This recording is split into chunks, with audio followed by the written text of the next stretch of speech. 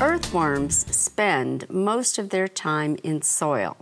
They move through soil by taking it in their mouths, and the soil passes through them and out again. Their bodies absorb food matter from the decaying organic matter as it passes through.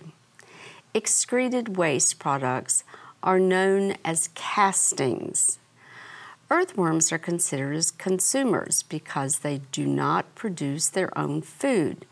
Their digestive processes further break down decaying plant matter in small parts for use by decomposers such as bacteria and fungi.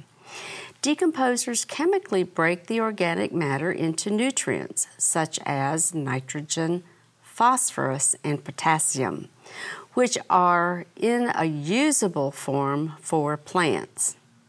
In this way, earthworms and decomposers facilitate the constant recycling of nutrients in nature. In Activity 9, students inspect earthworm castings found in their terrariums and learn how earthworms fit into the food chain. This activity will take about 40 minutes.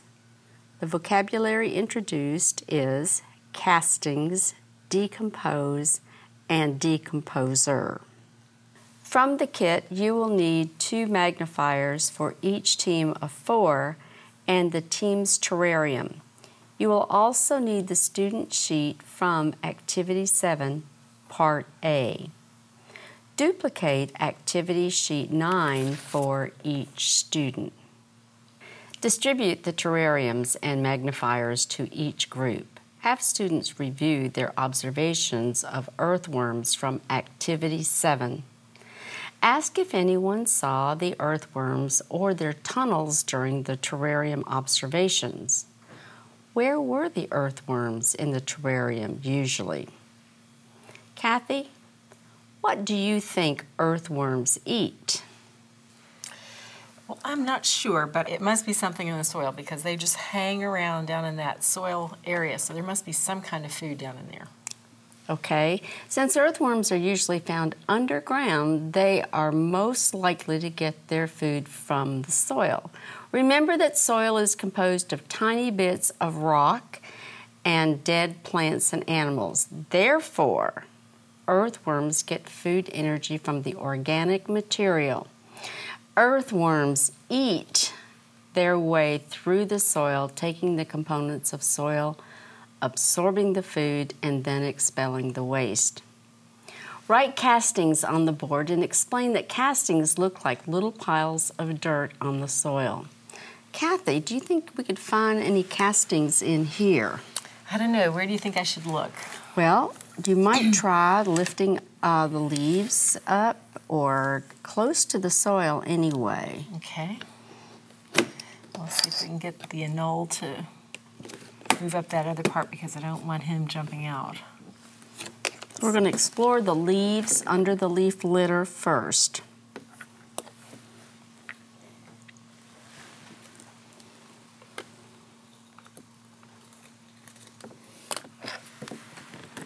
Oh, I see something really good right there. There's an earthworm, and I see all of these little things that look like little balls sitting on the leaf. Do you think those are castings? Well, there's evidence enough because the castings it looks like it's brown matter, brown material, and it's close to the earthworm. Why don't we take some out and look at it I think a that's little what they closer? Are. Let's see if I can move the worm so I don't disturb the castings. I wonder if they're feeding on some of those leaves.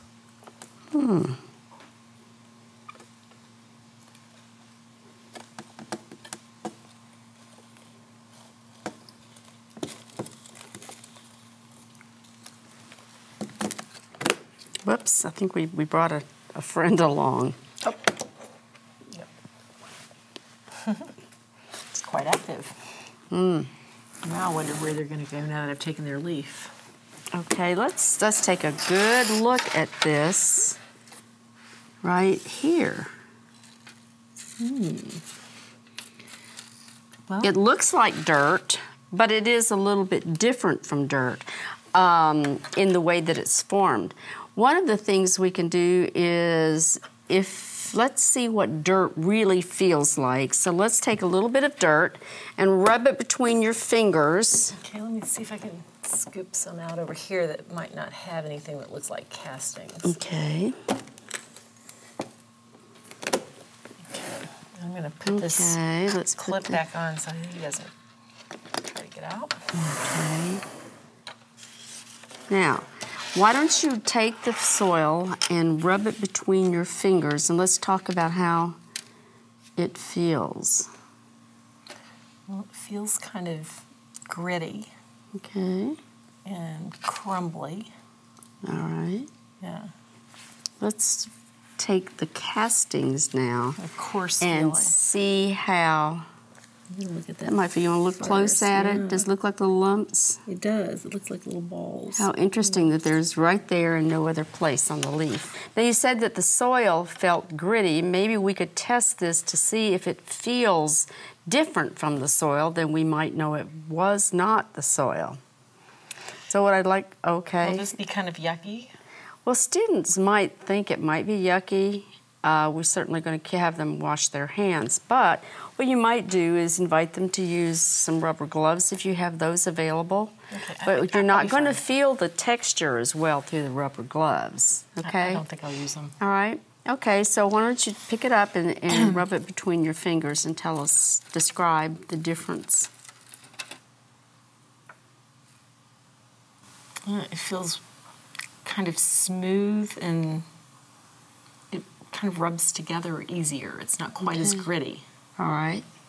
Students will conclude that castings are the waste products of earthworms, soil after it has passed through the earthworms' bodies.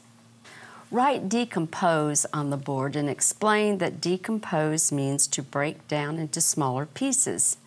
Dead plants and animals are partially decomposed when organisms such as earthworms eat them and expel the remains. Earthworm castings felt smoother than soil because the particles in them have been broken down into smaller pieces by the earthworm's digestive process. Write decomposers and explain that decomposers are organisms that break down the dead plant and animal matter into even smaller pieces. Some examples of decomposers are bacteria and fungi. Decomposers might only be seen through a microscope, but the role is important for use by plants. Next, construct a food chain beginning with grass to cricket to anole. Kathy, how should we add an earthworm to the food chain? Well, that is a tricky one, isn't it? Because it really doesn't eat any of the things that are up in the top of the food chain that we just constructed. But I guess the grass does die and go down into the soil, and so I guess it gets food from that. So I guess we can draw an arrow from the grass down to the earthworm when it dies. And then I guess the cricket, if it dies, it's going to go into the soil, and the earthworm is going to help to get it ready for decomposing. So I guess the arrow can go from cricket down to earthworm. And the same with anole. I guess if the anole dies, it's going to go into the soil, and the earthworm is going to end up passing that through its body. So I guess the arrow can go from anole down to earthworm. Remind the students of the term nutrients, phosphorus, potassium, and explain that nutrients are the building blocks of all living organisms. Did the plants grow better in sand or in soil? In the soil. Okay, and that's because soil provides the plants with nutrients, more nutrients than sand. Earthworms eat the soil and put out the castings to make the soil much more usable to plants so that they can get the nutrients that they need to grow. Do you think it is beneficial to have earthworms in soil then? Oh, I think that makes it very beneficial if they can kind of help get rid of dead plant material and animal material. And make it more usable for plants. So Johanna, how is it going to fit in the food chain, earthworms? Well, earthworms are actually scavengers, and so they will in turn help break down that organic matter so it's more usable to plants. Students conclude that earthworms play a role in the food chain by aiding in the decomposition of organic matter in the soil. After passing through the earthworm's digestive system, the organic matter is ready for decomposers such as bacteria and fungi.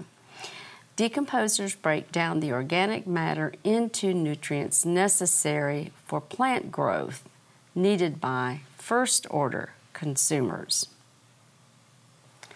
To clean up, return terrariums to the original classroom location, collect magnifiers and return these to the kit. Have students wash their hands. Review pages 6 and 7 in the Delta Science Reader, Energy in an Ecosystem.